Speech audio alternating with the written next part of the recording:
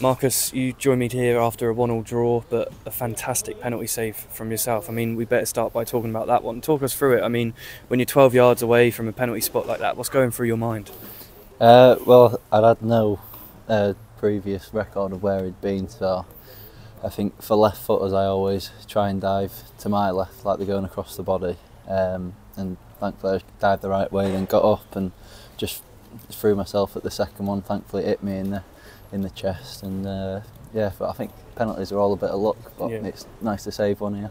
Yeah, I mean, as you say, it's nice to save it here. You used to play here, didn't you? You had a season on loan here. It's quite a successful one. So yeah. So what's it like coming back to the club that you've been at before?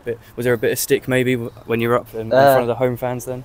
No, they were good. I really enjoyed it here. It's probably up to now my favourite time in my career. Hopefully at Aldershot I can make it even better and top that, but really enjoyed it here. We did really well, made friends for life, whether it would be with the players I played with or the fans or whatever. Really enjoyed it, and it's obviously great to be back here, and it's not too much of a trip back compared to normal, so that's good. And a couple of other really good saves as well, to be fair to you this game, keeping the side in it. You know, that's a good part of your game, your shot stopping, by the looks of it, isn't it? Yeah, it's been a bit frustrating recently because we've not really.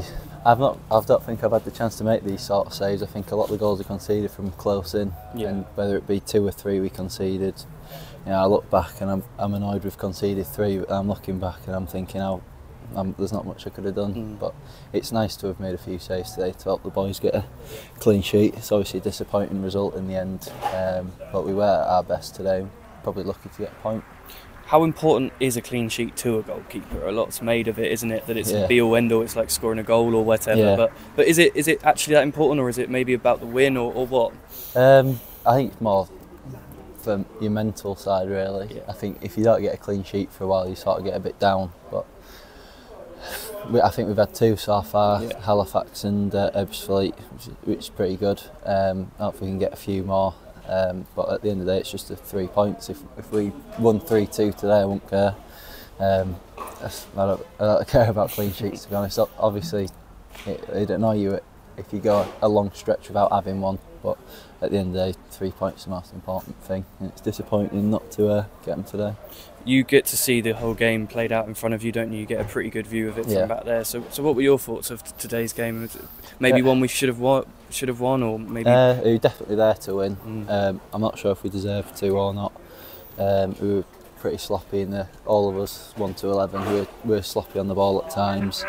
I thought Boston were pretty good going on the counter attack. I think both sides were sloppy, to be fair. It wasn't a great game.